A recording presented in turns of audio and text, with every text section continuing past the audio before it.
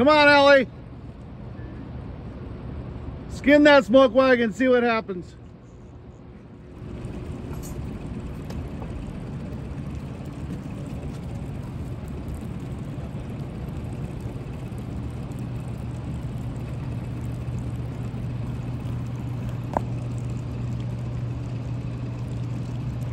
All right, Ellie.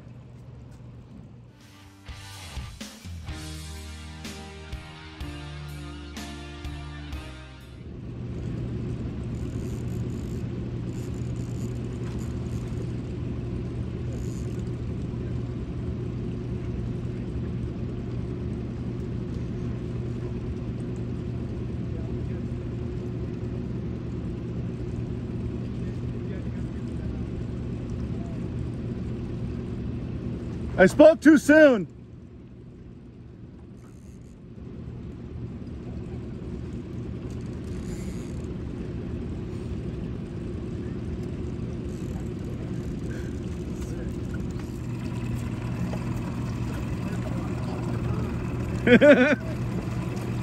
Is it a keeper? Yeah, baby. Michael, you gotta eat the heart of that one. I will. That's the first one. Real men eat the heart. Hey everybody, it's Matt with Boat to the Belly. I'm here today to kind of share some insight for what we found. We just got back from the Brewster pool fishing for sockeye, and learned a little bit because every year is a little change here and there. Also, I'm here to kind of share some changes to our channel. Matt and I both have boats now, and that's a blessing. It's awesome. We have a chance to banter back and forth, but we don't have a chance to fish as much together. So we're kind of in the middle of trying to figure out how we want that to work. We got to figure out the camera situation. We got to figure out the editing situation. So we're kind of in limbo on trying to figure out what we need to do to provide a better content for you. We're having fun catching fish, but we want to share some tips and tricks that we're doing. And right now, Matt and I are kind of boat captains like everybody else. We're not really guides, but we're bringing family and friends with us, and so a lot of them haven't done what we're doing, and so it takes a lot more effort and time to set them up. So we're less focused on the camera to get recording on what's going on. This last trip was kind of a fiasco. We had some great fun opportunities. We also had some things happen that if we would have had cameras rolling, it would have been classics. I had a rod break. One of my brand new Velocity 10.5-foot rods broke. No fault of the rod. It was everything that we did on the boat. Matt lost his cell phone in the Brewster pool. It would have been awesome to be FaceTiming some of the sockeye that were down there to see if we were even near the fish. And my buddy John, he lost a quality pair of sunglasses over the boat into the water as well. So it was kind of an expensive trip if you take into consideration all the things that we lost. But we also brought back some knowledge, and some of that knowledge includes what I felt was very important knowledge in relationships to hooks. So one of our setups that we used right here, and maybe you can see it, it's just simple. It's a squid. This one happened to be an orange. It actually caught some fish for us with a smile blade, silver smile blade, but it's on 2 single hooks. And one of the things I kept hearing from the guides is that treble hooks increase hookups. So I was like, hey, I'm all for it, because we all know that we lose sockeye. We lose too many sockeye. That's just the nature of the beast. But if I can increase my catch rate by changing the bottom hook to a treble, then I'm all for it. So I did tie some of those up.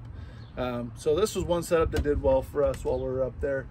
We also like the spinning glows. So this chartreuse spinning glow right here with the 2 red beads, that worked out well for us up there too.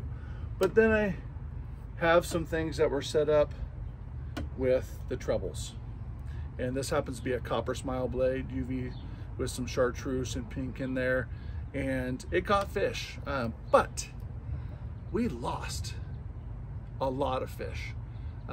Day 2 that we were out there, my boat, we landed 10, and we probably had 20 to 25 on that we lost. And I'm not kidding there. And all of them on that day were trebles. So I'm not a firm believer that trebles really make a big difference. What they do make a difference on is getting stuck in the damn net. Every time we put a fish in the net, those things would spin and roll, and it just seemed like these barbs would just get caught up in the, even though it's a rubber net, would get twisted and get embedded in there, and it was just a pain in the butt. So I think, and I know Mo agrees, we're gonna go back to single hooks. We were doing just as good, if not better, with the single hooks. We feel that the time it took us to get these things out of the net and all that kind of stuff is not worth it. It's not worth it. I know some guides firmly believe that their catch rate is a lot higher. I also think that some of those guides have deckhands that are getting the stuff out of the net, and they're not having to mess with that. But that's just me. Will I use them for chinook, trebles? Absolutely. For sockeye, not worth it to me. So that's just kind of a tech tip from us, what we found out. We like the single hooks, and I think we're gonna go back to them. And I think next year, when we go back out, we won't be having any trebles on our setups. It's gonna be strictly the single hooks, and hopefully we'll go back to bringing in our boat limits, because we had our opportunities. 2 of the 3 days, we very easily could have had our boat limits, but yet we just couldn't seem to get them to the boat the entire way. And maybe it was net job.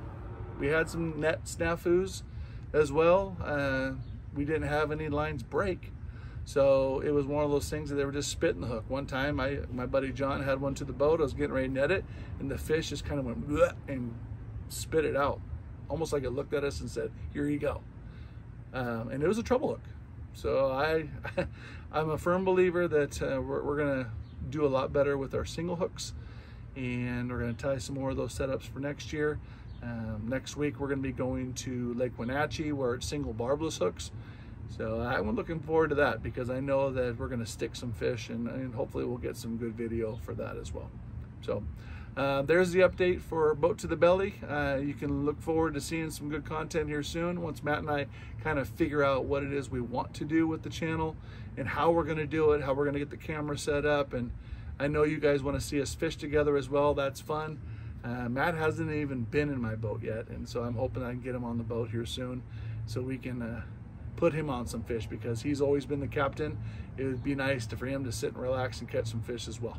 So you guys take care. Adios, adipose. Goodbye.